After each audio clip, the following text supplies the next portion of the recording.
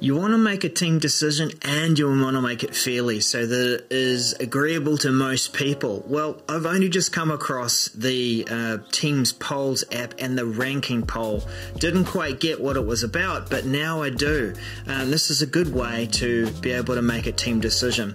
So I have set up the poll. I've created it in a Teams meeting. At the moment, this is where the Teams, the polls app can support things like the ranking poll and various other choices. Not quite yet available when adding it to something like a conversation or a channel conversation in a team.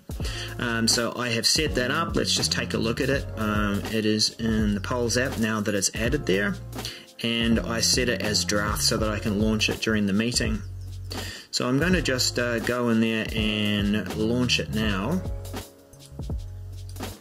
What I had done was I had set it up so that it would shuffle the answers, so that while I had created it in this order, that it is also just different on everyone else's experience, so that the order of the choices isn't influenced by, or won't influence the outcome.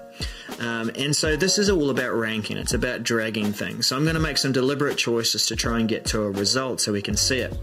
I will vote Korean barbecue to start with. I like Thai. I'm going to go with steakhouse and then seafood.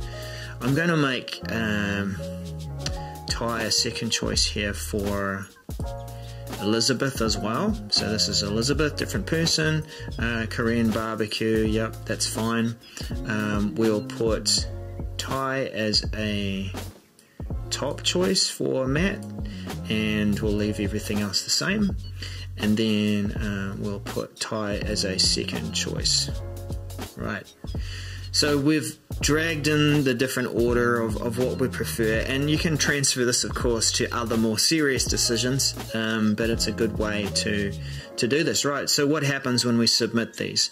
I'll submit mine to start with. So this, of course, is going to show the results for me as I voted, and I can see it 1, 2, 3, 4 based on my order. When we submit Laura's votes, it's going to have Thai in its second ranking, and what comes out on top here based on that. So based on both of our choices, I liked Korean barbecue. It was a bit further down Laura's list, but we had Thai in common and steakhouse in common, so that's why we've got all three. Let's see what this produces here with Matt. So Thai is his first choice, and so based on that ordering, it actually bumps Thai up. And then lastly with Elizabeth, so Thai is her second choice, and so you see how it affects the results. Now this means that maybe it's not about voting and counting all the votes for the most popular one, but it's actually arriving at a better decision, a fairer decision, because it's taken priorities. Our second choice, what was more in common, and who chose it as their first choice, and it bumps it up based on those points or differences.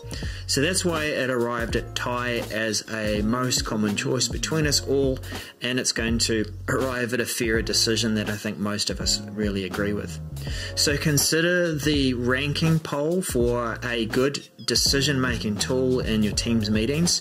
I hope to see this type of poll pop up in other places too, like conversations, and maybe even places like Microsoft Loop, being able to embed it there and running a poll. But yeah, consider that as a good decision-making tool in your next Teams meeting.